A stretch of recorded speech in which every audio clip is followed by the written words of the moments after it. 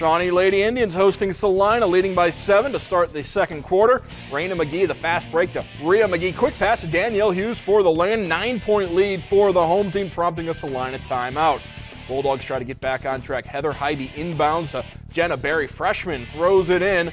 Back to a 7-point deficit. Too much from Shawnee, though. Claire Dalkey finds Jaden Marlowe in the corner. Baseline drive and finish.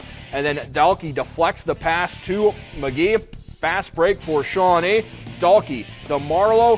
22-11 lead for the Indians. Celina not giving up, though. Berry drives baseline, misses, but Trish Dennis comes up with a loose ball, lays it in. But too much from Shawnee and the McGees. Raina ahead to Rhea.